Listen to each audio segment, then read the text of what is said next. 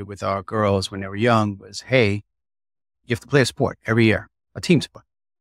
There's a lot of reasons why I believe team sports are vital to young kids.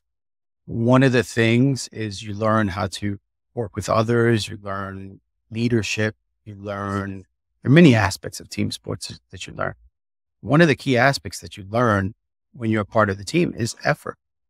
If you're not putting in the effort, then you're letting your team down. And in some scenarios, your team is going to let you know when you're not putting in the effort. So effort is a very pivotal part to life in general. But the older you get is the more important it gets.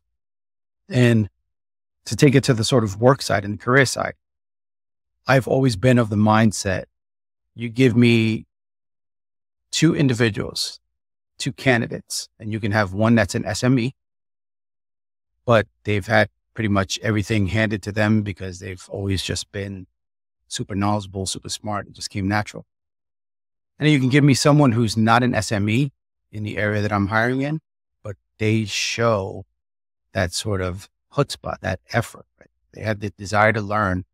And I will pick that person every day of the week over the other person. Every time. So effort is everything to me.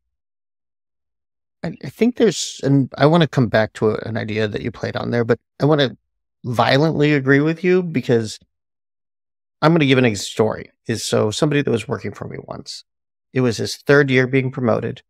He was his third year excelling at his job, and he had come from the physical security space, and he moved into a technology team, and he never stopped moving up. And it wasn't because he had the best education. It wasn't because he had all the ideas and knew all the answers.